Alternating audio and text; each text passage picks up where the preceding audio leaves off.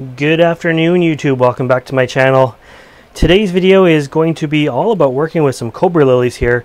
It's going to be my Halloween episode because these things are, I just took them out of the pond, out of the little area where they sit, and they are full of all kinds of creepy crawlies. They're starting to fade for the fall, and I'm seeing all kinds of spiders and spider webs and insects crawling out of these things.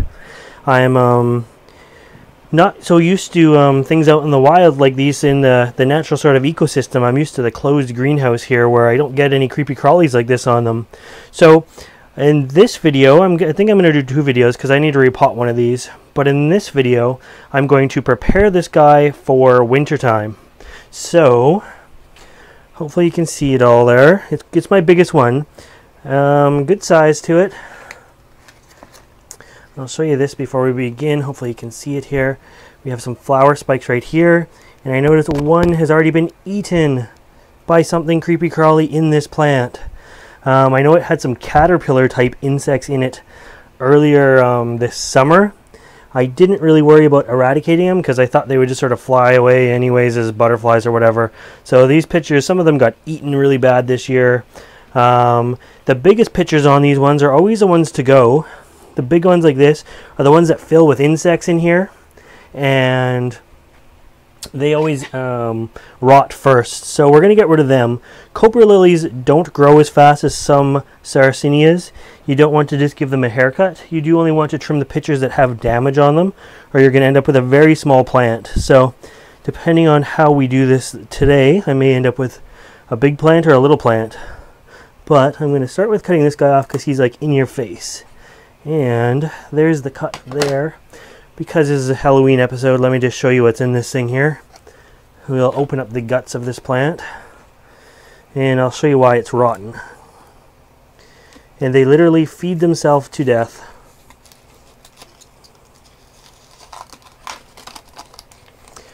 Alright, so let's decapitate it. And there's the actual head of the cobra lily there. And you can see the opening, how the insects get in. They go down the tubes. The tubes are full of downward pointing hairs. And here is what we caught this summer in them. It looks like lots of wasps in this one. Let me see if I can focus that a little bit better for you. I'm not going to be cutting these all open, but I'll show you one. So you can see all the little wasps and stuff like that. Anyways, they give themselves so much nutrients that they actually rot themselves out. So the biggest pitchers are always the first to go. They always catch the most insects, which is kind of sad because you're always left with the little ones after that. But there's another one. And what we're going to do is just trim off anything that looks really ugly to start with, and then see where we're at after that. So I'm going for the ones that just aren't going to make it for the fall. And these guys, they need to go dormant. They are starting that process now that the light is being reduced and the temperatures are going down. So I'm going to actually give it quite a good haircut this year. I want to get to the sort of the center of this thing and give it a good clean out.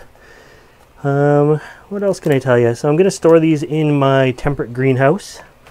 It'll be a little bit more frost protected. We don't have hard freezes here, but in the past years, if it ever got down below about -5, I would pull them into a garage or the greenhouse until the cold snap passed.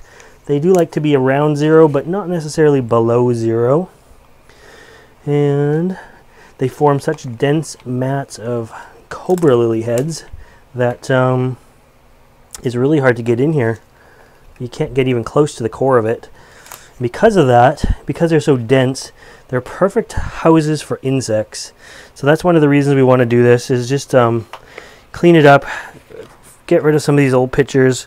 Maybe the insects will fly away or take off once they're more exposed to light. I want to see exactly what kind of insects I'm dealing with here.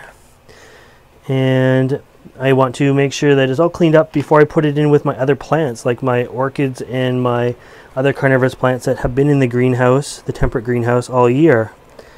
These guys, they don't like the hot summers, so I don't stick them in that greenhouse for the summer or they would actually cook. This plant is so big, it really needs a good dividing, but isn't going to get that this time. Not Not today anyways.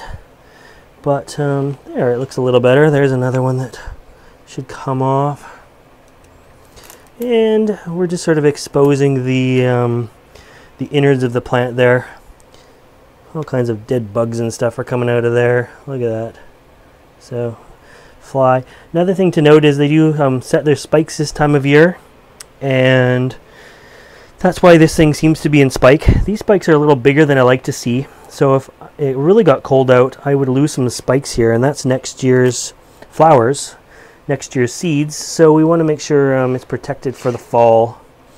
Now, it's hard because we don't want to confuse a bronze or sort of a red top from the sun with something that's actually gone dead. But we want to make sure it looks nice and sharp for next spring as well. So I don't know, that looks pretty good. There's one more over there that's kind of taking a beating and isn't all that happy looking. There's another one in there. I'm just going to kind of keep going at this and free up the room. The other thing I'm going to do is let them, they've been sort of out in the elements, so I'm going to let them dry out a little bit before I treat them, and then I want to go through and treat them and make sure there's no insects on them or any pests like that. So far so good. I haven't seen much of anything on them. As I say, in some of the other plants I did see some spiders running around there, but nothing like that so far in these, and I'm just going to clean them up. I'll give the pots a wipe off. I'm going to sit them in the tray. The tray's right back here. That black tray. That's what they've been in all summer. You can see the green mark is the water line. I'm still going to keep them in that tray, but it's only going to be slightly damp. I don't want to keep them wet for the winter. I want to give them nice good airflow and keep them yeah, from being too soggy. So it's almost going to not dry out, but not be soaking or soggy wet. Blah. But anyway, so that guy looks a little bit better now. I might take him over to the sink and give him a blast. Try to clean out some of the tubes here. You can see new cobra lilies coming up from inside. There's a creepy old spider right there. There we go. I told you there's creepies around here. Creepy crawlies. And yeah, there's lots of cobra lilies pushing up from the side. This thing really needs to be divided, but as I say, it's just not going to happen this year. So these are, I like white pots, and this is a bleach container, the bottom of a bleach container. They work really well for me. In the next video, I'm going to be putting one of the smaller plants into a bleach container just like that and getting it ready for fall. So I think we're going to leave it at that. That is what I'm going to do to all the rest of the cobra lilies as well. Make them a little bit more manageable, and we'll go from there. So if you like this video and you want to see more videos like this, make sure you subscribe to my channel. Make sure you check out the next video because I'm going to repot one of these guys after it's all cleaned up. Alright, thanks for watching. There's one final look at the carnage for you guys.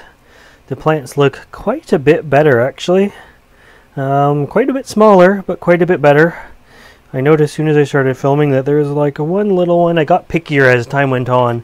And I was like, well, you had a mark on it, you had a mark on it. So I'm going to remove that guy too because he's got some marks on it. And by the time they go through the fall and the winter, they need a fresh start. So there we go. Not total destruction of my carnivorous plants, just some destruction of my carnivorous cobra lilies there. They are ready for fall. So again, I'm just going to keep them on the drier side, keep them out of the rain. I always, in the past, would put them under my eaves. I never want them to be out in the open in the rain and that we get here on the west coast. This year they're going to go in the little temperate greenhouse, so that'll minimize temperature swings, protect them from wind chill, and hopefully all those buds I'm going to be able to protect, and they're going to be okay for the springtime for when they start blooming. Get lots of seeds. Anyways, again, hope you like this video, and stay tuned for repotting one of these guys coming up now.